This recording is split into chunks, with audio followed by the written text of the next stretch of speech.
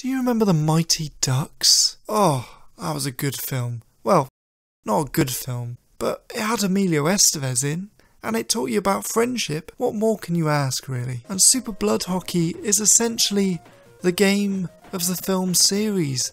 It's not affiliated with, or in any way linked with The Mighty Ducks, but it definitely captures all of the best moments from the wonderful game that is ice hockey.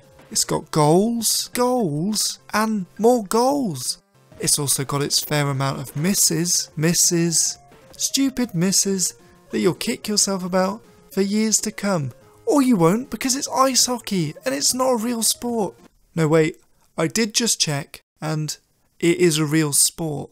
And also, most importantly, it's got fights, which are the heart and soul, the very backbone of ice hockey. For without its fights, ice hockey is just a cold game about kids, or fully grown men and women, skating on ice, trying to hit a little black lump into a net.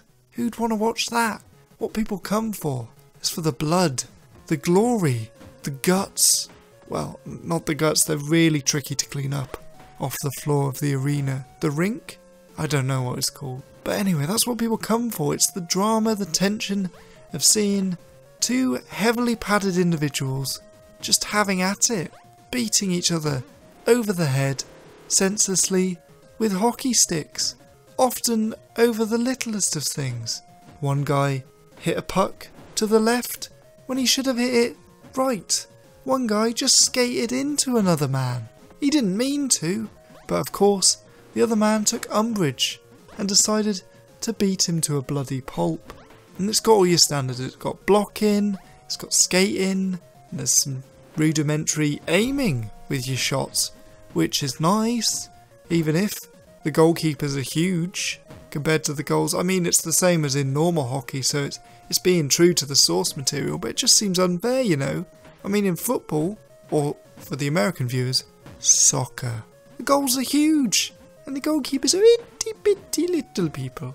Whereas in ice hockey they seem so large compared to the goal space. It seems almost unfair. You spend all that time skating down there, only to be confronted with what is literally a giant stood in front of a mouse hole. And in this game I've recreated a match between Canada and Russia, which I feel is the political undertones that the Mighty Ducks was always striving towards, but never yet attained.